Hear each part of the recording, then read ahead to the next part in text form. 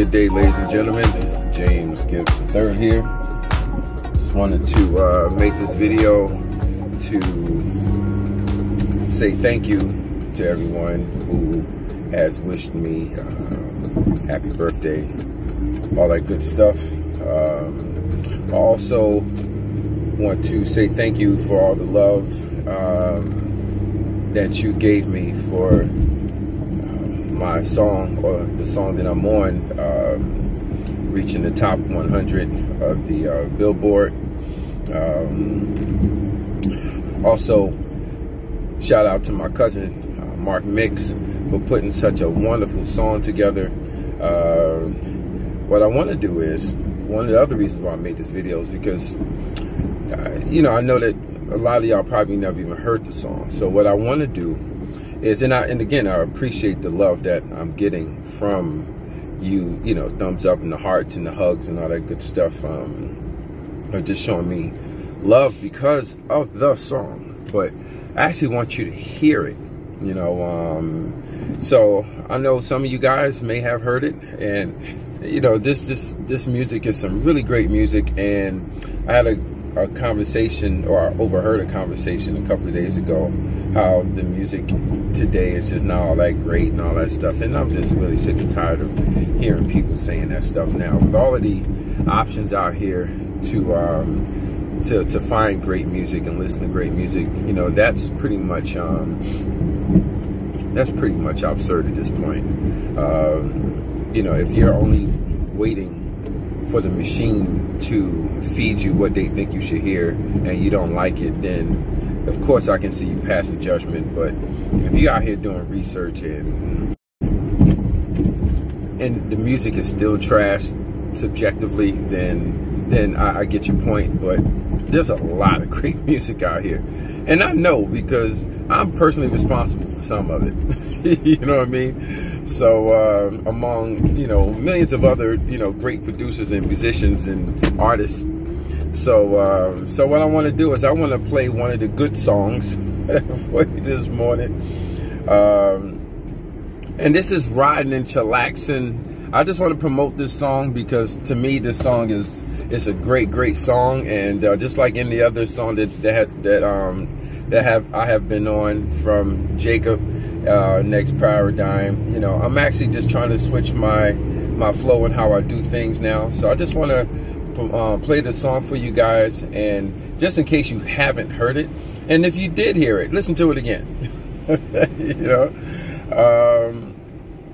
and if you stick around, you know, after the song, what I'm going to do is I'm going to explain how me and my cousin came together for this song, and then I will also play an extra clip or an extra song for you that I wrote that I'm thinking about putting out myself next year. So I do want to know what you also think. If you never heard this song, I want to know what you think. And then I also want to know what you think of the next song I will play for you after I explain how me and my cousin came together playing this particular song. All right, so I hope you enjoy. This is Ridin and Chillaxin.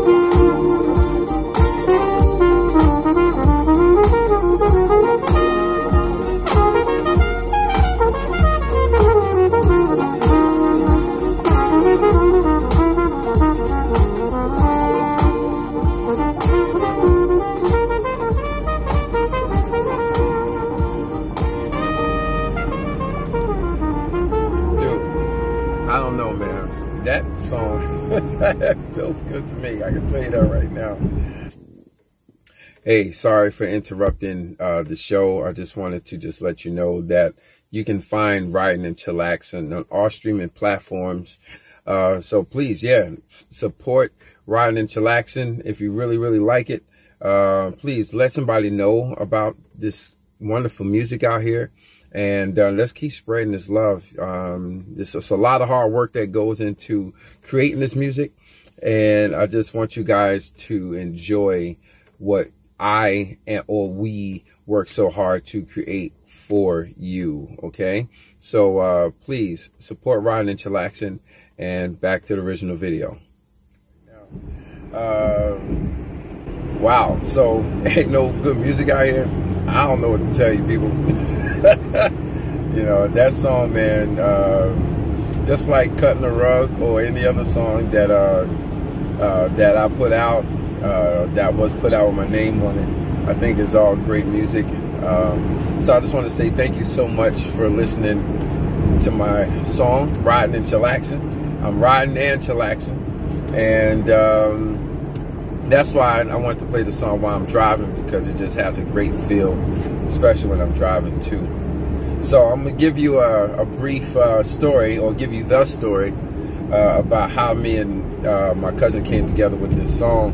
My cousin, he presented this song to me sometime earlier this year, and he was like, "Yo, cuz, man, I got this this joint for you, man. I want you to play on." I was like, "Okay, you know, all right, cool. You know, send me over the track, you know."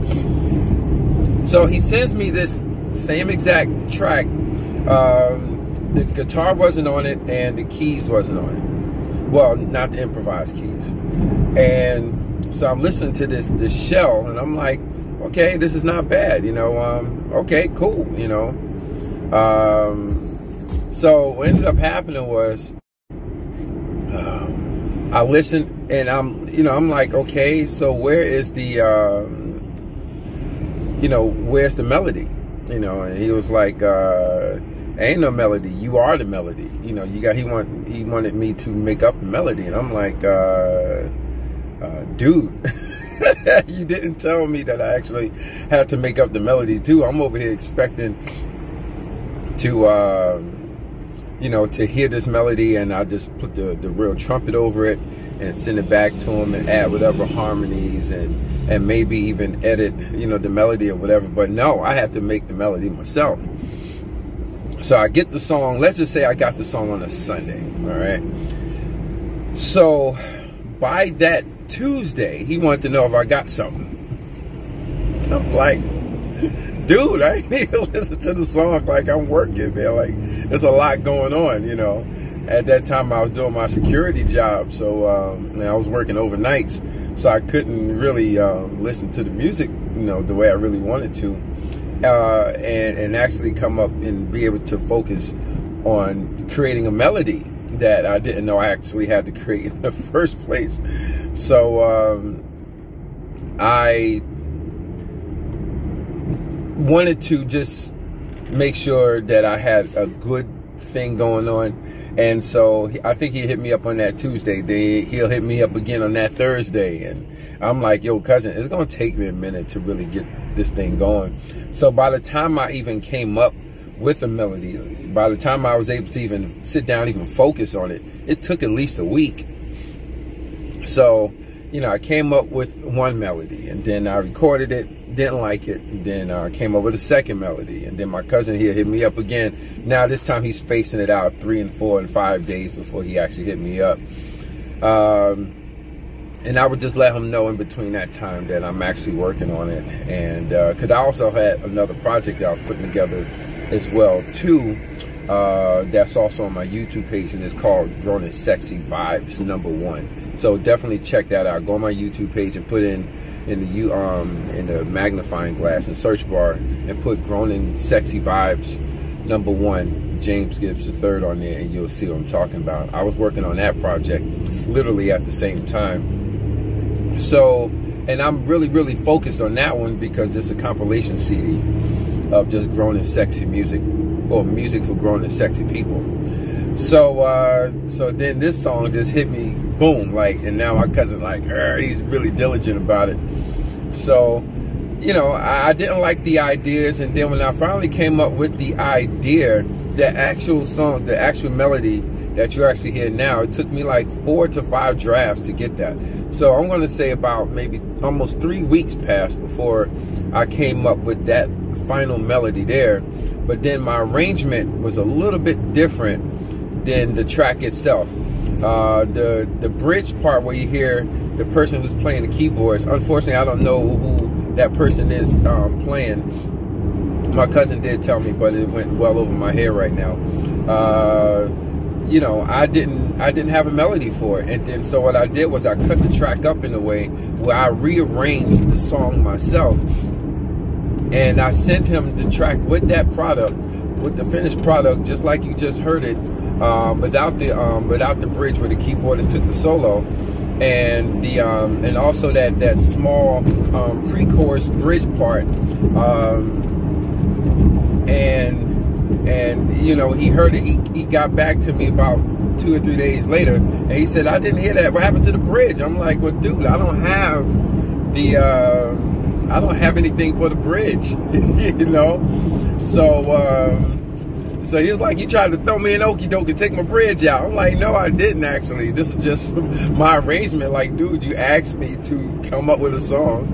I came up with 5 different melodies for it, and this is what I came up with, you know. Like, what do you want me to do, you know? I said I couldn't hear a bridge, you know, so I didn't hear that interlude part. So he said, all right, I'll just ask my boy to put some keys on it or something and whatever. So I'm like, all right, cool, thanks. You know, he said, but what I want you to do is I want you to make the song the way I made the track. Don't rearrange the track. All right, make the music like how I made the damn track. I'm like, dude, okay. I mean, I said, number one, you gave me the track the way you gave it to me, yes, but I didn't hear the song within the format of the track and what you gave me. I mean, this is, you know, you told me to do me, and I did me. Now me doing me is not, that's it, you know. So I went back in, you know, and I actually recorded my trumpet stuff to the track the way you now actually hear it, okay? And then I send it back, and then, you know, the rest is history.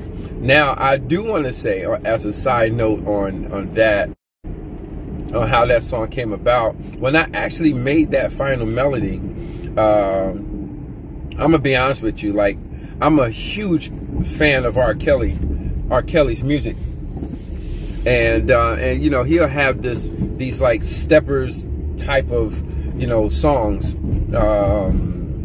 and you know, I said, well, you know what, I'm hearing in my brain, you know, just coming off the success of Cutting the Rug, with the success of Cutting the Rug, I said, you know what, the Cutting the Rug had its own vibe when it, you know, when it came to, you know, dancing or whatever. That's why Jake would call it Cutting the Rug. And I wanted to make a melody that embellished or, you know, told that particular type of story. But being that this particular track actually has a more like a stepper swag to it, I said, you know what, let me make a song that kind of, you know, sounds like, you know, people can dance to it at a party, like a steppers party or whatever, you know. So after you know, you heard the melody the way it is, when I got it back to my cousin and he called it Ridin and Chillaxin, I was a little confused by it, because I'm like, but in my brain I wasn't thinking Ridin and Chillaxin. I'm thinking you know, I don't know. I in my brain I had a different title for it. Like it could have been like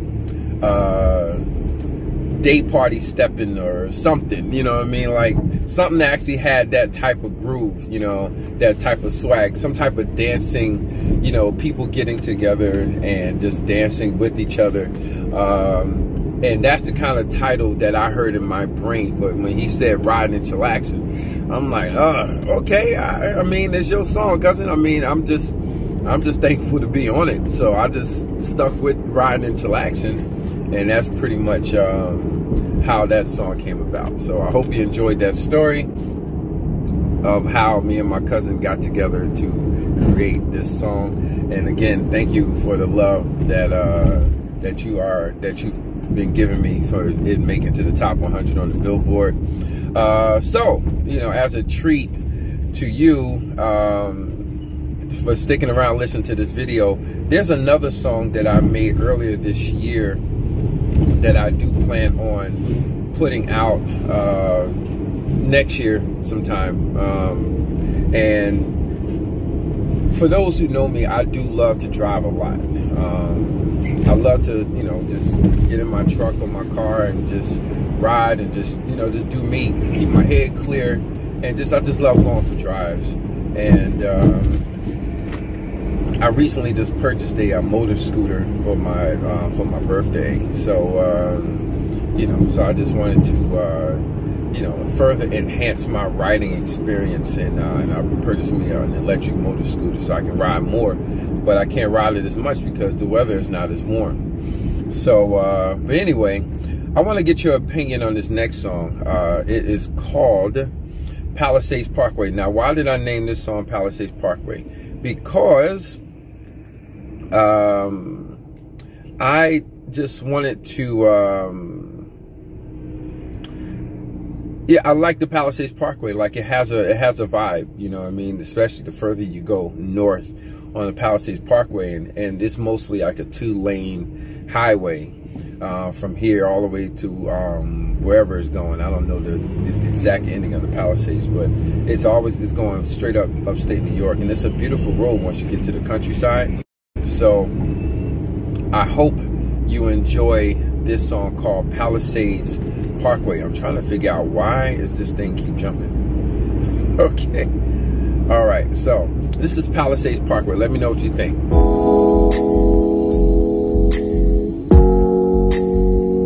Have like that double time feel to it.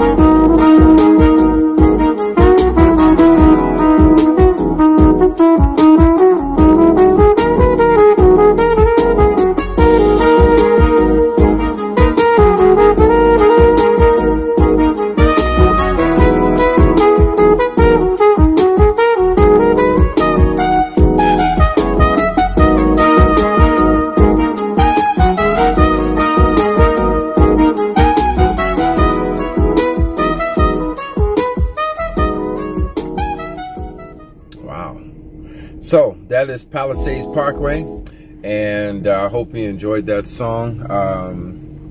I created that song earlier this year. Actually, was it earlier this year? No, I probably made that song last year sometime. Oh my goodness. Now I'm thinking about it. And you know, I made a lot of music, especially during the 2020 quarantine time. So it's kind of tough for me to keep track of all of the songs I created and when I actually did it. But yeah, when I made Palisades Parkway, I was just riding up the Palisades, or riding down from the Palisades at some point in time, and this melody hit me, and I just say, you know what, I want to do something with this. So yeah, I mean, everything is already taken care of as far as the business, so I'm not going to present a song that, you know, the business is not taken care of. So you know, shout out to all my pirates out there. But you know, I hope you enjoy it. Let me know what you think, and also let me know if you enjoyed this podcast like post. I would like to do more, you know, talk about music and what I think about it, and my own personal stories behind some of my favorite music. And if you want to know or want to hear more podcasts from me, like, you know, like this in this type of format, then let me know, because I have a ton of music that I would love to present to you guys, and talk about where it comes from, my personal connection to it, whether or not it's my music or not. And in most cases, I'm going to talk about my music because you know, it's my own personal thing. So it's my own personal creation. So I would like to pretty much talk about my music, but I can talk about other music too, because there is a connection that I do have with other people's music as well. So, you know, so let me know what you think about this, man. Leave me some comments, and let's keep pushing this needle forward. Shout out to all my Scorpios out here. You know, happy birthdays to you, and you all have a absolutely fantabulous day. All right, I'll talk to you soon.